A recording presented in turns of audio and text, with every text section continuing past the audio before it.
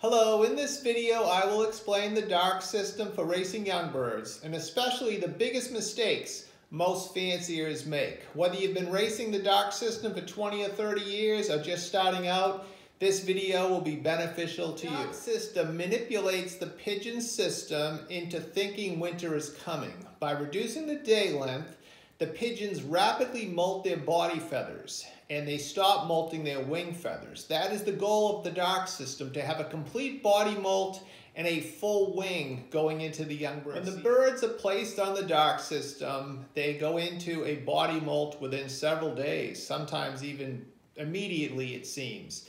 Their system thinks winter is coming, so they rapidly molt the body feathers. Now, some pigeons will continue to molt wing flights. It doesn't matter one bit at all. If they're molting wing flights, no worries. Some pigeons stop molting on the first and second flight. Others may molt 5, 6 flights. Again, the secret to the dark system is molting the body. You want the body to be completely molted out. The pigeons fly effortless when the body is molted and they have a full wing. The dark system quickly pushes pigeons to maturity. Pigeons grow and mature during the body molt.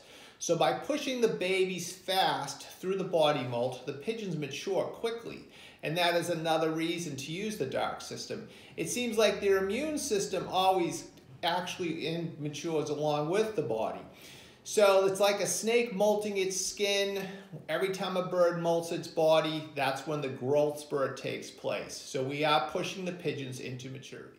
So on the dark system, the pigeons think winter is coming. They quickly molt the body.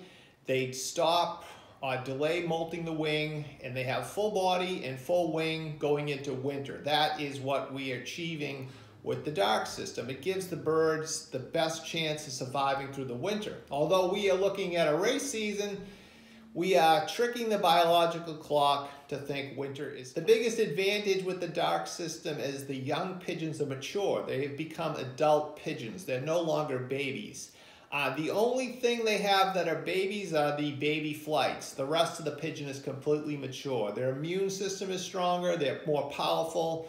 In every aspect, they're at a big advantage over babies that weren't on a system. Some of the disadvantages with the dark system could be the birds are very mature when training begins. They also can go into old birds with baby feathers. That's a bit of a disadvantage. When they darken the lofts, there's not enough ventilation, so the birds can get sick. All this has to be taken into account. And a lot of times, one trick I'll tell you how to prevent is they start molting body feathers maybe halfway into the race season, and then it's over at that point. One big mistake fanciers make with the dark system is they raise babies extremely early, they wean them right into the dark system, and they're on the dark system for months and months and months. There's actually no need for this. You could start later. Say wean a round of babies in April, wean a round of babies in May, and then start the dark system.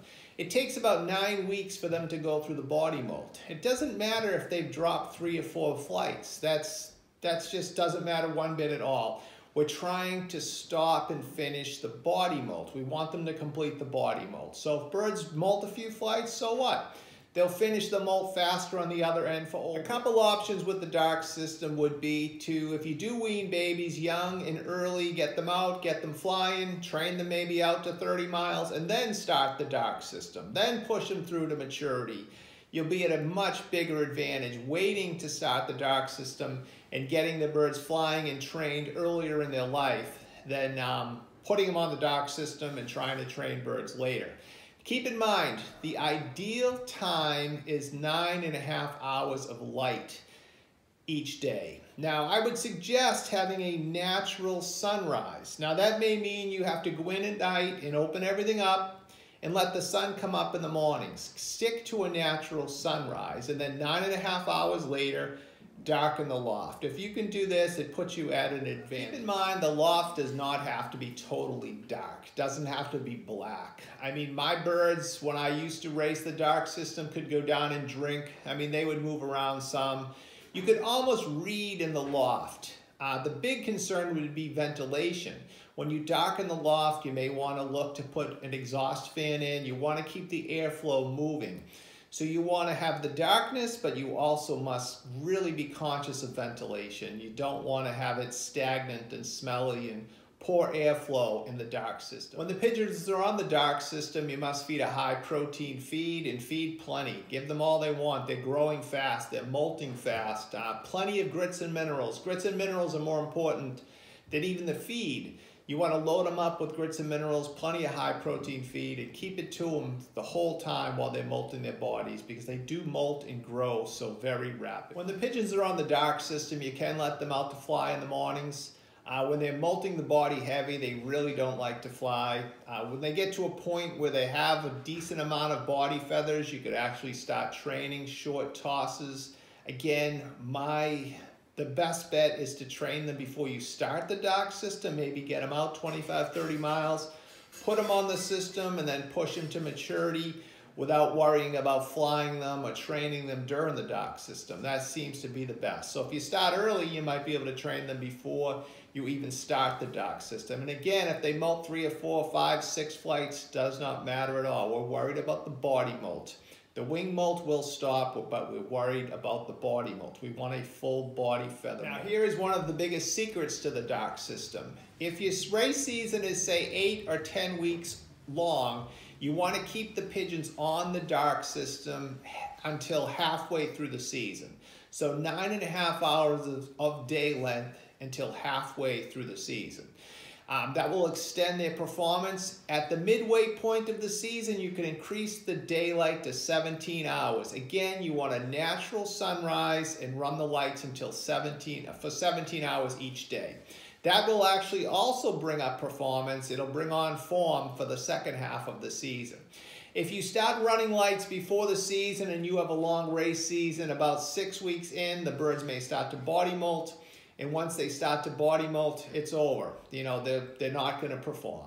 So keep in mind, one of the biggest secrets with the dark system, should you have a longer race season, is keep them on the dark until the midway point of the race season. Another mistake many make with the dark system is they try to separate the sexes, cocks and hens, and they use that to motivate them. It's a waste of time. Leave them in one group. Should they cuddle and mate, which is fine. It's natural, let them go, but you won't gain anything by trying to separate sexes and motivate the birds. If you are a fan of motivation, check out my motivation video. Again, you may help one, you'll hurt 20. It's better off never to motivate pigeons like we try to motivate pigeons. Another mistake most fanciers make when using the dark system is when they extend the day, they use regular light bulbs. You must buy natural daylight bulbs. They're a full spectrum bulb. Again, the pigeons think it's midsummer. It encourages form. They're a little more expensive and you can save them each year for when you do the dark system. But buy the full spectrum light bulbs. You can get them on the internet and it makes a big difference. With the dark system, you're racing pigeons that are mature, they're not growing, they're not molting. You want to race them on predominantly barley. You want to keep them light and buoyant. Try to watch my feeding videos for some tips on that, but again, you don't need to overfeed the pigeons. They pretty much fly effortlessly and they're indestructible. They can fly weakly, but they should race on predominantly barley to keep them light and buoyant. Now after the race season, I would shut off the lights, go back to a natural day. They'll go into a body molt for the next 5 or 6 weeks. And then you have 2 options. You can increase the light again to 17, 18 hours a day so they continue to molt the wings, or you could cut and pull wing flights throughout the winter. You'd have to take your time, cut a flight, let it dry, pull a flight. It's really up to you, but you want them to complete the molt so they don't double drop going into the old bird season. One false thing with the dark system is the birds won't perform as old birds. They will perform as old birds. The problem is pigeons that perform in the dark system are performing because of the system. So it's hard to tell what is actually good. When you get to the old birds, the actual good pigeons will perform, and the birds that were just performing because they were at an advantage because of the system will not perform.